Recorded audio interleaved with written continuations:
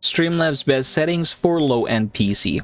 Optimizing Streamlabs settings for a low-end PC ensures smooth streaming without lags, providing a better experience for you and your viewers. So say for example you have tried to stream in 1080p, however you have experienced a lot of lags, a lot of freezing, crashes, and so on and so forth. So what you are going to do is you downgrade that settings. Now again, you tried to stream in 1080p, so we're going to go ahead and try to stream a different one. So I'm going to open Google here, for example, and here in the Google, I'm just going to type here Twitch broadcasting guidelines.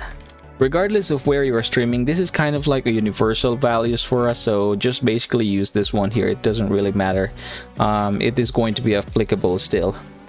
So we're going to stream at 720p 30 fps, and we're going to try to follow these values here. So we're going to open our Streamlabs, and then we're just going to put it here at the side. So just go ahead and open your settings, and then we're going to start with our output. So for our output, we're going to go ahead to streaming. Again, if you don't see this one, just click advanced here.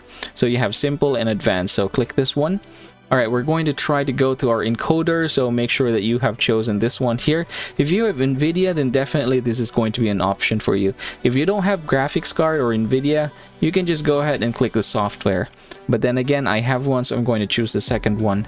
Alright, you can rescale the output, or you can just leave it at that. In our case, we're going to rescale this one later, so it doesn't really matter as of the moment. Rate control, we have CBR, that is what we're going to follow. Oops, this one here. So that's what we're going to follow, and then we're going to try to our bitrate. So bitrate, we're going to start with 3000. If you have experienced like some problems with 3000, so just go ahead and downgrade this one to 2500. Again, we're going to start with 3000 as of the moment. So for the keyframe interval, we're going to set it to 2. As you can see here, we have 2. For the preset quality, we're going to leave it at quality, and then for the profile, we're going to leave it at high. And then max B frames, we're going to leave it at 2. And the next one is we're going to go ahead to the audio. So for the audio bitrate, so you can change this one as well to 160. This one here, so this is going to be for a desktop, the audio track 1. Audio track 2 is going to be for my microphone. If you have more, you can just go ahead and try to change them here.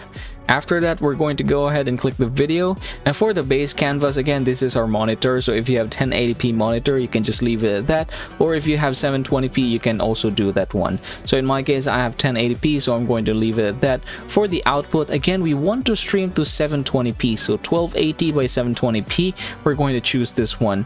Now in this case, since we have already downscaled this one, so we're going to change the downscale filter. If we're going to click this one, you should be able to see here bicubic. Here, just go ahead and try the bicubic first. Don't go to the third option, that is usually for high-end PC.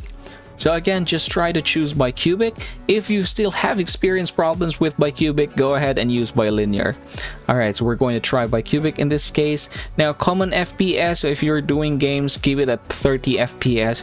If you're not, so just basically like having conversation or something like that, go ahead and decrease this to 25. And yeah, you should be good to go. Just go ahead and click done in order for all of the changes to take effect. And then from this point forward, you can just go ahead and try to test your stream, because now you have the best settings for what your PC is worth. And by the way, I would highly suggest to upgrade to Streamlabs Ultra to level up your streaming quality and experience. You can save the $10 of discount right away after clicking on the link in the description box and the comment section below. And as always, please don't forget to subscribe to the channel and leave this video a like if this helps you out.